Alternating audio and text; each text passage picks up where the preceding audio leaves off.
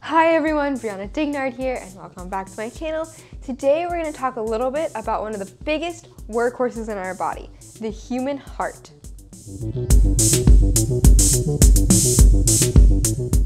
Your heart is a muscle, and the muscular system of the body is very important and provides a lot of functions, from pumping blood and getting oxygen out your body to allowing us to walk and to run.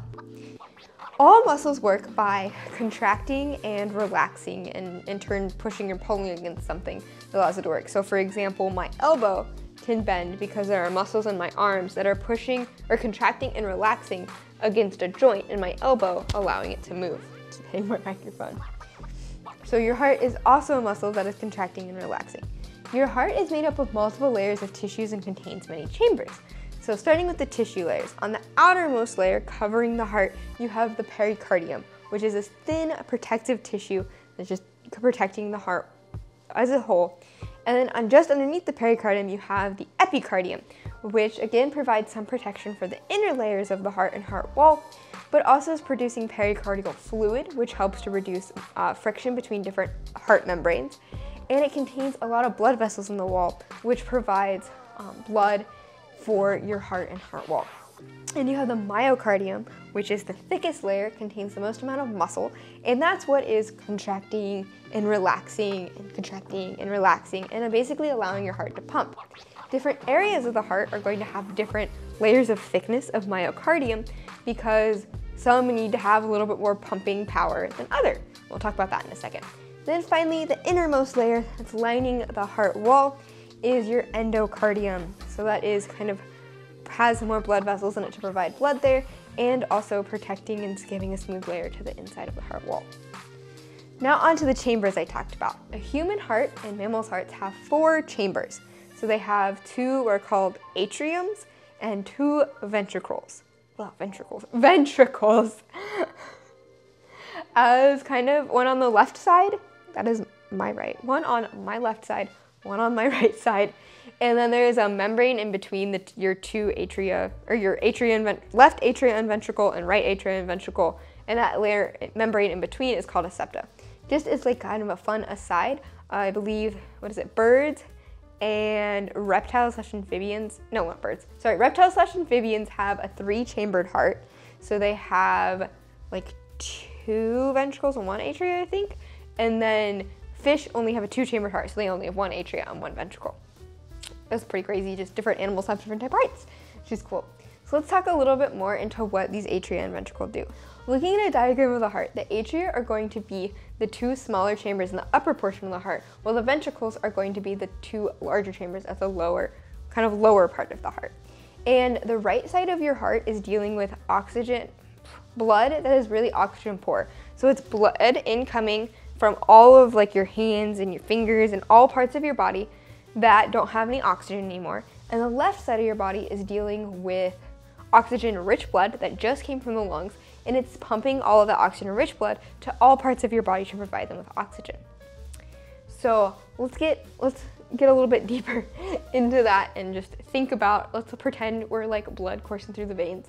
And we have just come into the right ventricle from the superior and inferior vena cava.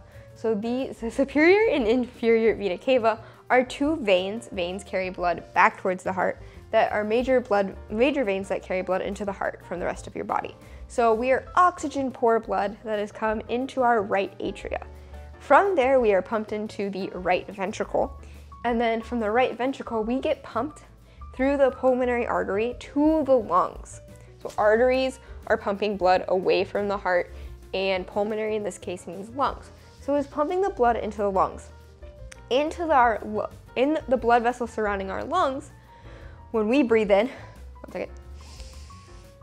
we are intaking oxygen. The oxygen is going to our lungs, and the lungs transfer that oxygen from the lung tissue into the blood vessels surrounding the lungs.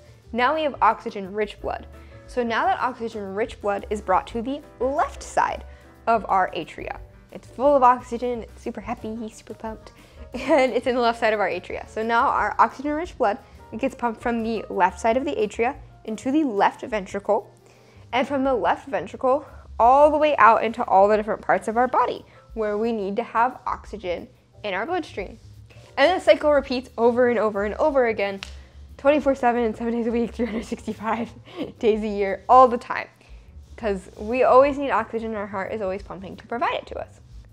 Your body gets electrical impulses that tell your heart when it should contract and what rate it should contract at to continue to pump blood throughout your body. These are controlled by something called a node, and these specialized nodal tissues are found in the right atria. And they're almost like a combination of like a muscular tissue and a nervous tissue. So it's really kind of cool system. So first you have a sinoatrial node, which sends a signal to your atria telling it, hey, time to contract and send blood from the atria into the ventricle.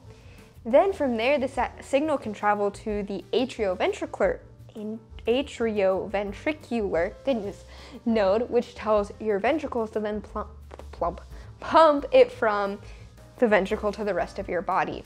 And they do this all with really precise timing to make sure that the atria has pumped, the atria has pumped blood into the ventricle before the ventricle tries to pump blood throughout the rest of your body.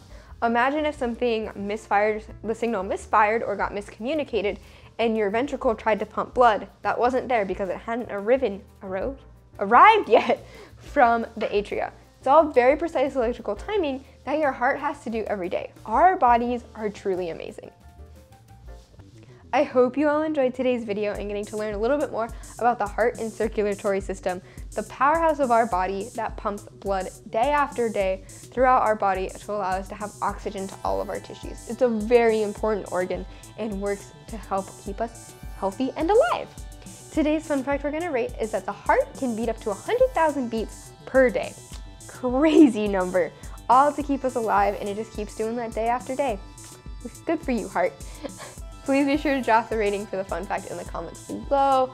Like this video, subscribe to my channel, tell your friends all the newfound knowledge you have about the circulatory system and heart, because, well, why not? Follow me on Instagram. I post videos on YouTube every Tuesday and Friday, and keep it sciencey. Hi everyone, Brianna Ding here. Hi everyone, Brianna's important muscles in our body and makes up part of our muscular system. The muscular system for the human largest workhorses, because it constantly has to pump blood, and that allows words are hard. So today's fun fact that we're going to rate is that the heart beats up to 100,000 times per day. That is a lot of times. Sometimes I think mine beats a little more than that.